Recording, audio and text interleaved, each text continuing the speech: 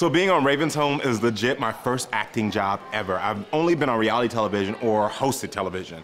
And so I'm really excited to be doing this with someone I admire like Raven. She's a comedic legend. And you know, from the feedback I'm getting, your boy's killing it. So there might be a new chapter of my career opening up right now. Let me tell you something. I've been watching Raven-Symone since I was, we're not too far in age, but like since I was like 11, 12, 13. Raven, and then Cheetah Girls, those were my shows. I still might know some of the Cheetah Girl dance moves, to be real with you. So like in our scene, she has a vision, and like the entire time, young me was geeking out, because I'm like, Raven is having a vision about me. Raven is having a vision about me. So it's like my little me's dream is coming true right now. When I found out that Raven was not only starring in, but also directing the episode, I was really excited to see what she can do, because we're in a time where Hollywood is waking up to realize that women are amazing and powerful and can do it all, things that we've already known. But to see her go from the directing chair and like give me direction, the rest of the actors direction, and then literally pop into character, know all her lines, and be funny as AF, I am blown away. So Raven's direction to me while on set has been mind-blowing, because again, this is my first acting job, and also this is comedic. You know, on Queer Eye, I'm the one that always makes people cry. I'm the bring the tears guy. Let's get deep and emotional. Our Johnny is the one that like has the quick one-liners and things. And so for me, I was really nervous of, can I be funny? Can I deliver these lines?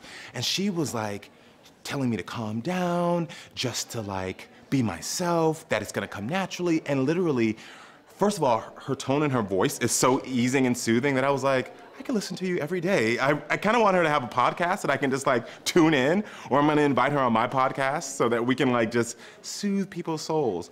But everything she said to me literally allowed me just to feel calm and relaxed. My character's name is Miguel Harris, and he's an interior designer. And I'm actually channeling a bit of Bobby, myself, and Jonathan Van Ness. Like, there's a mixture in between all three of us that I'm kind of bringing to this character. So, like, there's parts of my scenes where I have to be a little bit more heartfelt, that's me.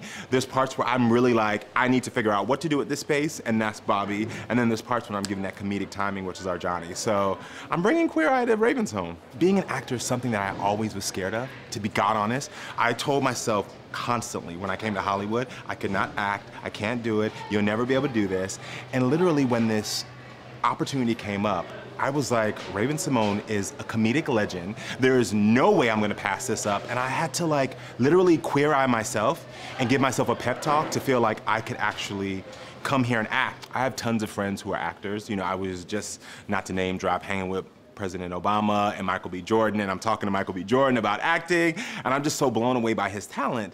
And you know, for me to now get here, and this is completely different what he does, all right, let's be real, that's a movie star. But it was like, oh, I've gotten my feet wet, and now this little duck is ready to swim some more and see what else could happen. You know, I don't want to leave my Queer Eye family, don't get me wrong. I love Queer Eye, I love what I do there, but hey, you know, this might be the start of a beautiful relationship.